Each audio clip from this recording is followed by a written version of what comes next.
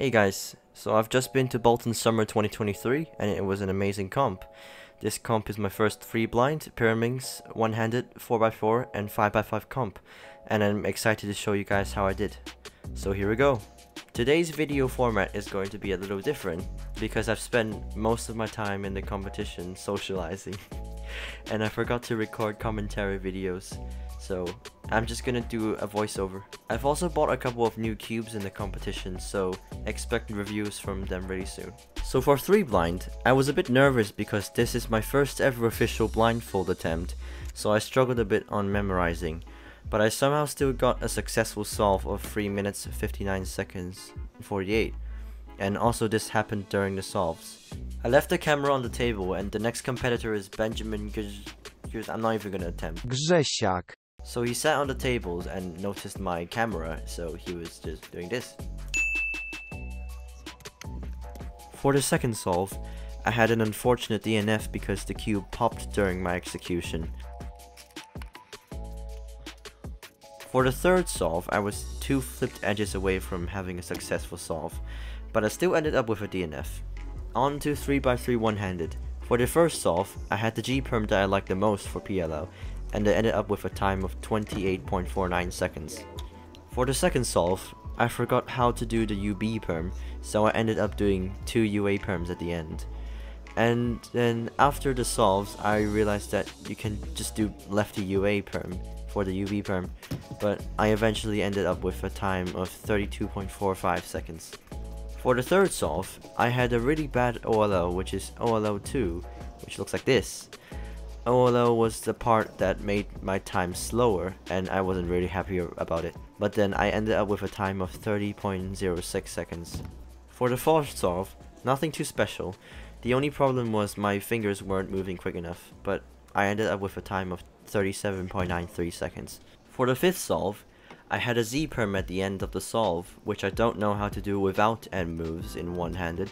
So I ended up doing 3 UA perms and ended with a time of 38.71 seconds. For 5x5, I thought the cutoff was 3 minutes, but then one of my friends told me right before the solve that the cutoff was 2 minutes, and I averaged about 2 minutes 20 seconds on 5x5, so then I knew that I am guaranteed a cutoff for 5x5. For the first solve, I got a time of 2 minutes 21 seconds, and the second solve ended off with a 2 minutes 27 seconds. I didn't complete the other 3 solves because I reached cutoff, but it was a fun first attempt of 5x5. On to day 2 of the competition.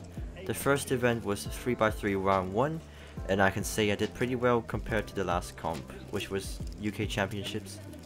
For the first solve, I had nerves because I haven't solved officially in 10 months, but I got a time of 15.10 seconds. Not good, but... For the second solve, thanks to the wonderful corner cutting of the Worm V9, I had no lockups during the solves, and then I ended up with a time of 12.58 seconds. For the third solve, I didn't have that good of a look ahead, but I ended up with a time of 11.77 seconds, which is my new PR compared to my last one of 12.12 seconds. For the fourth solve, I didn't like the solve because I ended up with a V-perm, but I still ended up having a new PR of 11.64 seconds. That's nice. For the fifth solve, I had another V-perm at the end, but I still ended up with a time of 12.43 seconds. On to pyramings. I'm not really that good at commentating on pyramings, so I'm just gonna say my times. 19.38, DNF, 14.98, 11.88, and 13.95.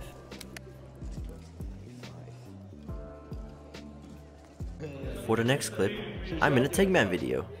Well, not really, as I'm just watching, but I think I'm not supposed to show it to you guys yet, so I'm just gonna blur the video.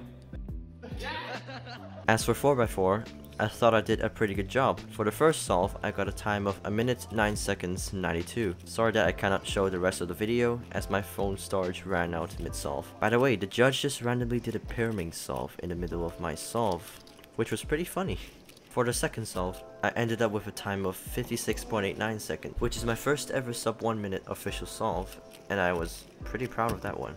For the third solve, I had a time of 1 minute 8.26 seconds. By the way, in these solves I'm using a Moyu Aosu WRM, which there will be a video coming really soon, so make sure to subscribe and turn on the notifications to watch the video. For the fourth solve, I had a double parity at the end, which made me end up with a time of 1 minute 9.67 seconds. As for the fifth solve, I got a time of 1 minute 1.39 seconds, and I got an average of 1 minute 6.44 seconds, which I was pretty proud of for my first 4x4 average. On to 3x3 second round. For the first solve, I was a bit worn out from 2 days of solving, so my head wasn't really in the game too much.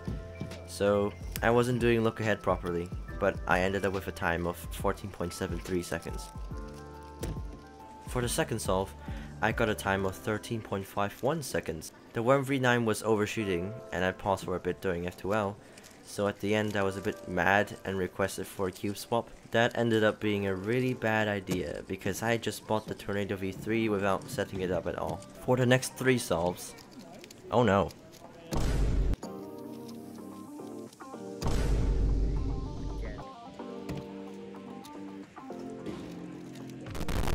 That's why you don't use new cubes in comps.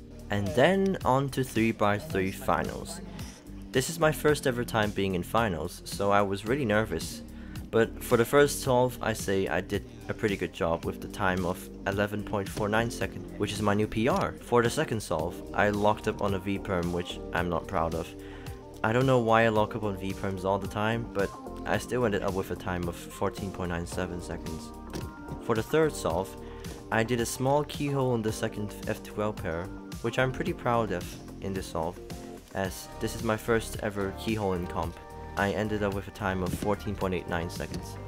For the fourth solve, I wasn't concentrating because I was a bit worn out and tired, but I still ended up with a time of 13.47 seconds. For the final solve, I had high hopes that it can be sub 11 so I can have another PR, but I couldn't react fast enough with the AOF at the end, so I got a time of 11.16 seconds, which is still a PR, but I didn't get sub 11. Nevertheless, I'm still pretty proud of the solve. In conclusion, I think I did pretty well in this comp, as I've gotten at least 10 PRs in the competition. That's crazy. Here are my results and rankings for each event. I hope you guys enjoyed my commentary on how I did in Bolton Summer 2023. Make sure to like, share and subscribe, and turn on notifications for future review videos of the cubes I used in this video. Thank you for watching, and I'll see you in the next one.